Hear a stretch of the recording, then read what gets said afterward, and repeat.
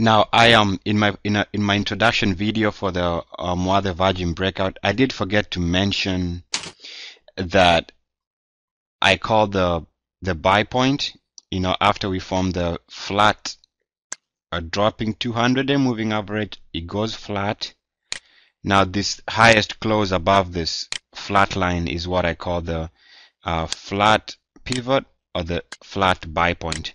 So if you hear me referring to this in the future, that's what it means. It just talks about the close above the flat 200-day moving average or a flat 50-day moving average. So it's that close.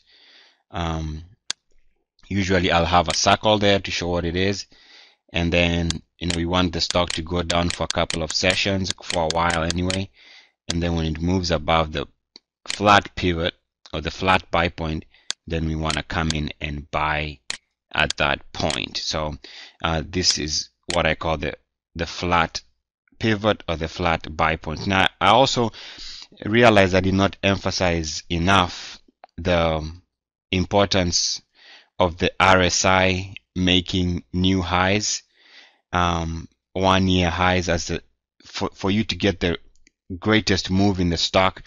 Like in this example here, you see the stock does come and make a new high after it moves above the flat pivot here. It eventually makes a new 1 year high. This is big. Every time this happens, you want to hold on to the stock for a while, because it means that the stock is really has momentum behind it and might be setting itself up for a big move down the road. And another example, I also had this in my examples list. NGAS.